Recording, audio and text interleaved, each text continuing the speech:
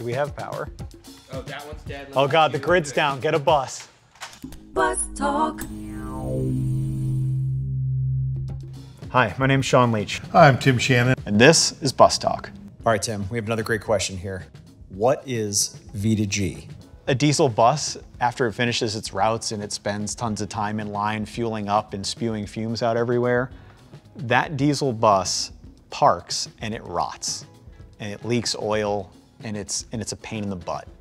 Whereas these electric buses, you park, you plug in, it starts recharging, and then if the grid needs energy at some point during the day, that bus can actually take its power and push it back out to the grid to help support the local grid. V2G is really just EV charging in reverse. These buses can be a more active member of your community. Tim, you know what helps me understand something complex? A good model. Whoa. What we have here is sort of the reality of an electric school bus project distilled down to a really, really cool model. And what we're gonna show you guys is how the school buses actually work inside reality. So let's start with the basics. So, charging a school bus, what does that look like? So if we reach over here and we hit charge a bus, you can see the energy's flowing out of the charger and into the bus. What else can we do with the bus? Well, let's get some energy out of it. What do you think? Yeah, I think we should put some energy out to the grid. All right, let's do it. So now we can take the energy in the bus and let's push it out to the power grid. So in this case, you see now the power is flowing back out of the bus into the charger and then out to the larger grid. Well, what does that mean? How does that actually help anybody? Well, at the end of the day, these electric buses are giant mobile batteries. And these giant mobile batteries can be used to support the community.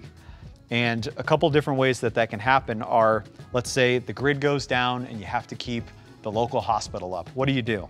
Well, you drive the bus over to the hospital. That's right, very important step one. And that simple thing we talked about earlier, you're gonna plug it in. Yep, just plug it in, back it in, plug it in. And then let's start the backflow. Look at that. So energy's coming out of the bus and helping to keep the hospital online and running. And probably save some lives. I would say absolutely save some lives. That's a more serious example, but what else can they do in the community? Well, let's say it's a summertime concert, the grid's got a lot going on, there's a lot of air conditioners running.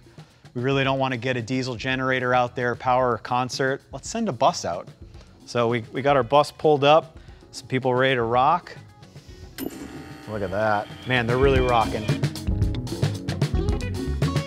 So the bus went from practical all the way to fun. All the way to fun. And everything in between. They can help keep your gym online if the grid goes down. They can help keep people cool when it's super hot out or warm when it's cold out. These buses can do more for your community than just move people around twice a day. Thank you for joining us on Bus Talk. I'm Sean. I'm Tim. Thanks. Bus Talk.